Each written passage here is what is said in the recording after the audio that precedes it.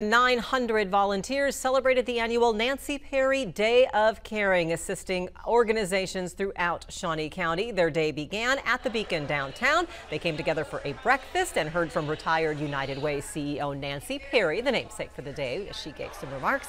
Standout volunteers were recognized for this year's Ad Astra honors. Crews then headed out to their project sites, kicking off a day of giving back to local nonprofits. Day of Caring volunteers were at more than 35 sites around the community. 13's Callie Holthouse stopped by two of them to hear from those giving their time. Callie? Melissa, that's right. I went to the Children's Discovery Center. Volunteers there helped clean and sanitize the space before heading over to the Topeka Zoo, where they were prepping for this year's zoo lights. Nancy Perry Day of Giving encourages people to get involved in their community by helping out nonprofits in Shawnee County. Cyndia Williams, a volunteer from Evergy, was at the Topeka Zoo helping prep for this year's Zoo Lights event. Every year we bring our kiddos, so they enjoy it. Never think about all the hard work that takes behind the scenes to put up all these lights, but yeah, it's a good time. She says it's hard but fulfilling work. It looks easy, but it really isn't. It's hard to stand and to be on your knees or squatting down, roping and threading the lights, but at the end of the day it's satisfying because it's for our community.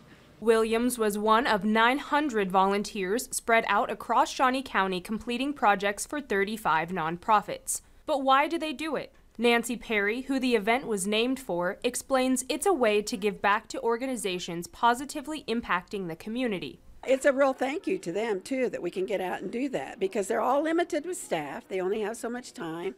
And so I think they also appreciate us going in and helping out and do that. Perry volunteered at United Way for 50 years before taking an official position and eventually retiring as CEO. She was delighted to see so many people eagerly giving their time and service to Shawnee County's nonprofits. I think it's to encourage people, no matter what your age, you can volunteer.